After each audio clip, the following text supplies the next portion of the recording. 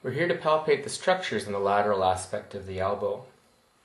If you proceed distally along the lateral aspect of the humerus, the lateral supracondylar ridge occurs that pushes you more and more outside. When you get to the apex of that ridge, that's the lateral epicondyle. Just distal to that, there's a gap. This is the joint space between the radius and the humerus.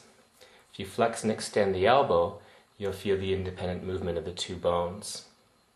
If you proceed along that joint space and just slightly anterior, in the anterior lateral aspect of the joint space, you'll find the lateral collateral ligament of the elbow, which keeps it strong in terms of varus forces through the elbow.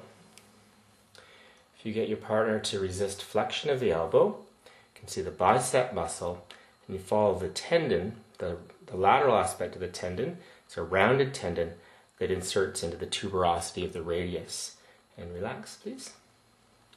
1 thumb's breadth lateral to that, you've got the supinator muscle, which supinates the forearm.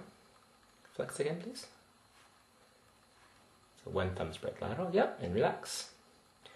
And in the soft area here, you'll find a little twig